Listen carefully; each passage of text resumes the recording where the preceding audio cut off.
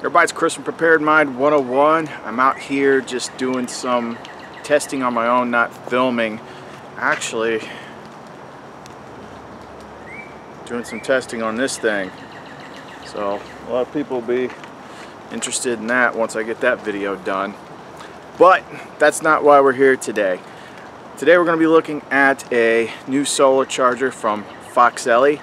Now, in the past, I have not ever been able to do a solar charger review that has made the tech type people happy. They want to know all sorts of techie things.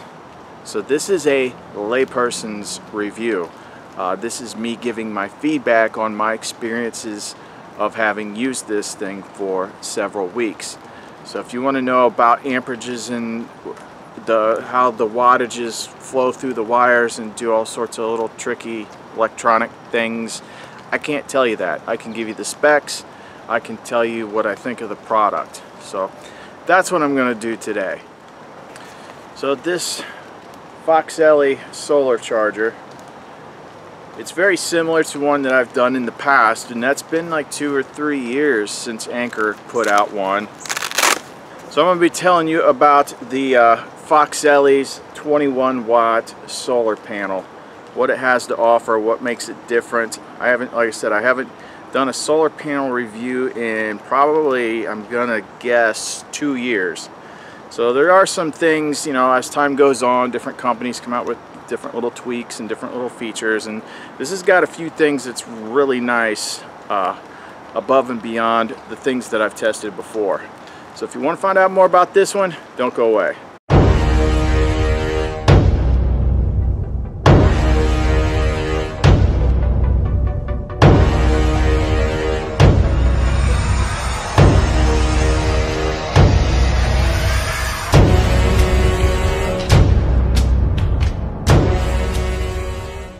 So I already shot the clip of me having it out and demonstrating it. We'll get to that here in a second. Luckily, the other day it was nice and sunny, so I was able to do that. Today, dodging rain. But as far as this one goes, I like, as usual, they're lightweight. I like all the attachment points. You know, it comes with some carabiners. And you'll see this here pretty soon. I like the digital readout that comes with it that's actually installed on the solar panel. It actually lets you see exactly what you're getting out of it at any given time.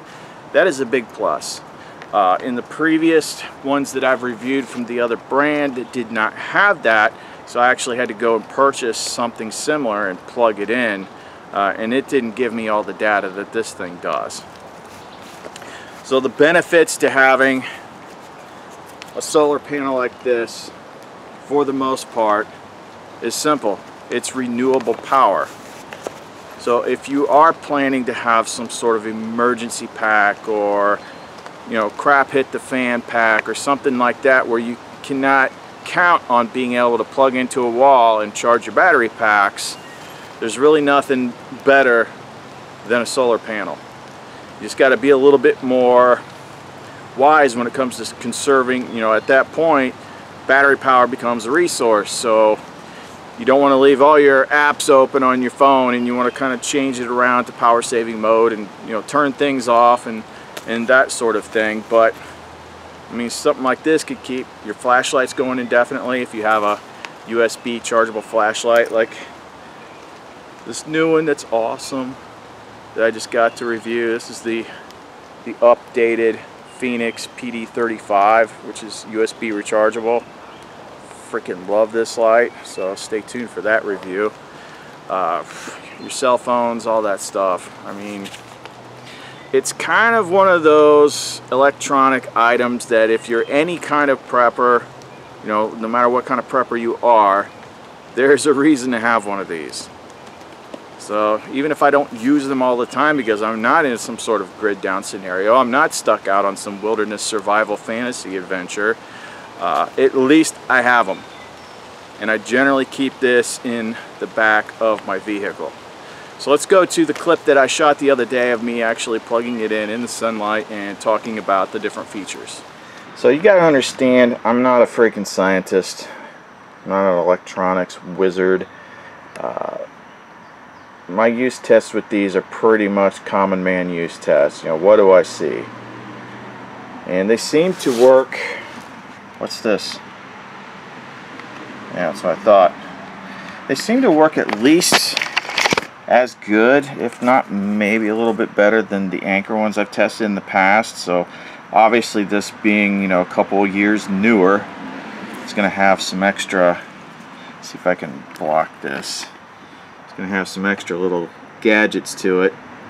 The display constantly rotates between watts, volts, and amps output.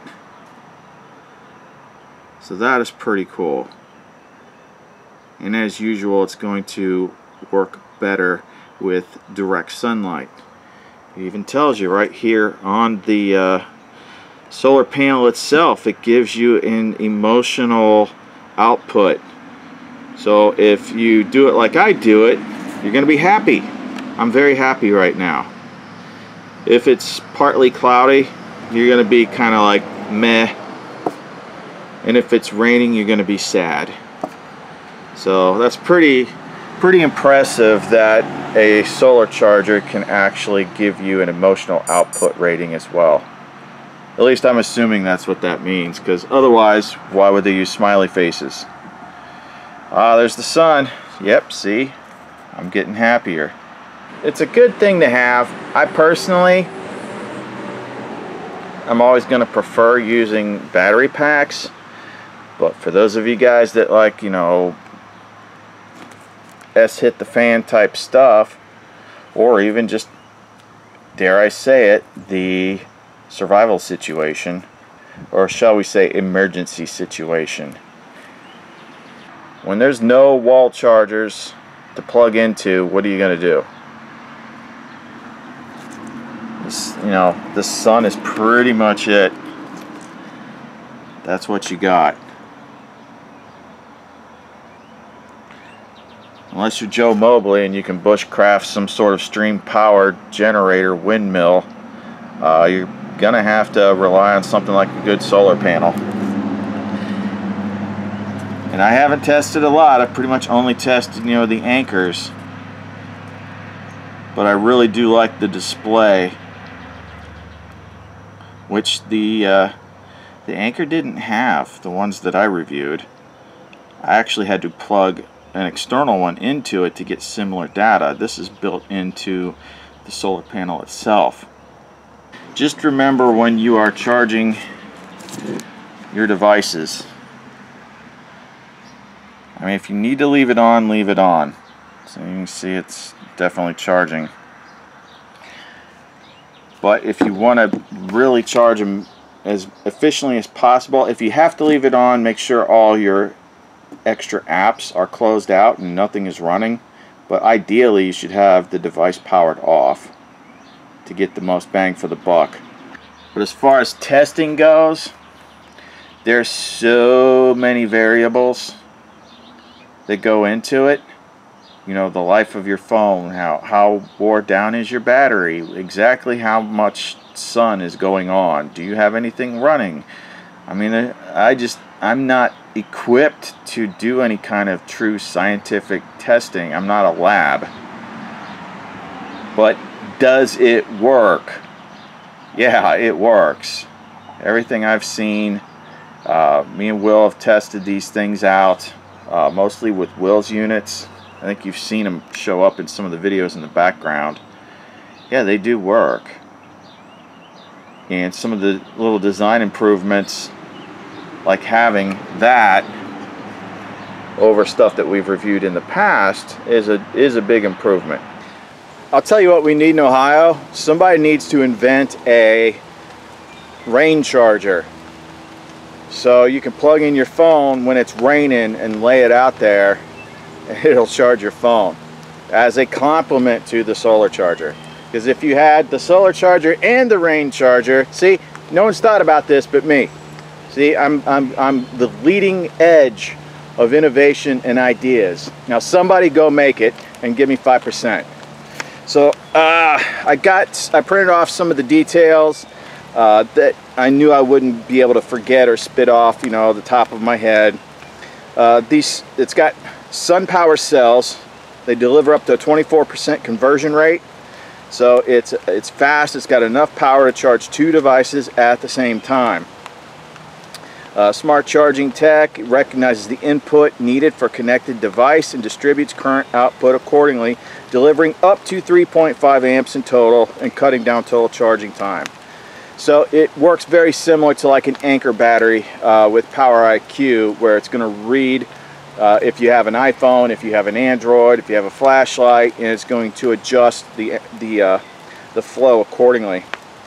The built-in meter indicates the power of the current generated by the solar charger, allowing you to choose the best angle for sun rays. And like I said earlier, the emotional indicator is a big help too. So it only weighs 1.26 pounds, ultra thin. It's 1.2 inches folded. Features 11 built-in loops and comes with 2 carabiners. So if you're hiking out in the sun, you can just throw that over the back of your pack and be sucking up some power while you're going. So this is obviously going to be something that you would want to pair with something like an Anker battery. That way, even if you don't need to charge your phone, you're still accumulating that resource of energy. So you can be charging off your battery pack with the solar charger when you're not doing anything else. Weatherproof and durable. Don't worry if those clouds turn into rain. Well, we're definitely getting that test right now, as you can see. Getting a little bit of rain on here. They're shielded with industrial strength PET polymer and sewn into rugged polyester canvas. Not flimsy polyester canvas. Rugged. Very rugged. You know, like Clint Eastwood, you know, Western rugged. So it's highly resistant to water and dust. Now, this is important. Risk-free purchase. Don't worry about missing Amazon's 30-day return window. They offer a 120-day, no questions asked, money-back guarantee with our 1-year warranty. So, what is that, 3 months? Is that 4 months? That's 4 months. Yes. Math isn't my strong suit. So you get a couple months to try the thing out, and if you decide that Chris is full of shit and you don't like it, then you can return it and get your money back. That, you know, stuff like that makes it very hard to argue against. It's like, so it kind of like takes the risk out of it. Get to see for yourself, and hey, if you don't like it, you don't like it. But what comes down to is this: do I like it? Obviously I do like it because you're watching this video. And general rule of thumb, if I hate something, I don't do the freaking video. I send it back and say, your product sucks, fix it. I actually have 2 things right now where I sent the feedback to the company. I'm like, I'm going to gripe about some stuff. I'm like, you still want me to do the video? So we'll wait and see how that goes. And you know, that happens sometimes when you're trying out brands that you're not familiar with. But yeah, I mean, I think the quality is up there with the previous, with like the Anker chargers that I have reviewed before. I like the extra features that this one offers, and I think it's something that everybody needs in their kit at some point or another. So we got a lot of electronic stuff. What the hell was that? I think that was my water. I hope it didn't spill. Did it spill?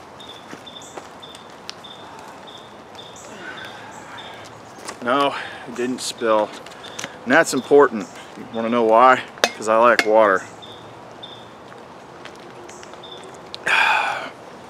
Water is better than no water. Anyway, if you are interested in this, I'm going to have links to Amazon in the description box below. Now there is another model. I didn't see it on Amazon, and I didn't want to overbloat the video. But there is a 16-watt one that's a bit smaller. If it was me, and I'm going to purchase the solar panel, I would just purchase the 21-watt. Purchase the one that's going to give you the most, you know, bang for the buck. You know, the big one. Because the size difference is not that much different So personally, I just like that one better. And if you want to know about that one, if you want to see that one, then check out the other video that we did, but it's over on Will's channel, Manus Outdoors. And I'll put a link to that video in the description box below if you want to see the other one. Alright, so that's it.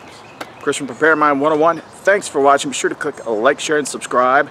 Click that cute little bell icon so it says your phone goes, hey, Chris uploaded another video, so your wife's gonna be mad. I don't know why wives hate me so much. I mean, it's not like I'm making you buy stuff. I mean, I've got no control over you. I'm not using mind control, subliminal messages. I'm like, she's gonna be mad at anybody. She's be mad at you, not me. I mean, what's up with that? I'm a nice guy. So, all the links that help support the channel are in the description box below. And even though this is not a knife video, because I get asked so often, I'll just let you know, over at DLT.com, or DLTtrading.com, sorry, they do have pre-orders up for the next run of JX6s and JX5s. So those are, finally got some steel, those are coming soon, and it's going to be the JX6 first, then the JX5, and then the DevX. Because there's so many people in line for the other two first, but DevX is coming. Cannot wait. Till then, I'm just going to have to sling around David's little Wonder knife. I've heard people talk a lot of crap about this knife. I'm telling you, it ain't that bad. And this is not the way that I would design a knife. But they did something sort of, I know we're getting off topic, but I don't care. I know they did some sort of magic D2 heat treat or something, because even though it was sharp, I was easily able to make it sharper, and this thing is razor freaking sharp. Even though this thing is thick, this thing is sharp. So, I know that's going to be a very polarizing video. Alright guys, starting to ramble, so I'm going to get out of here. Thanks for watching. See you next time.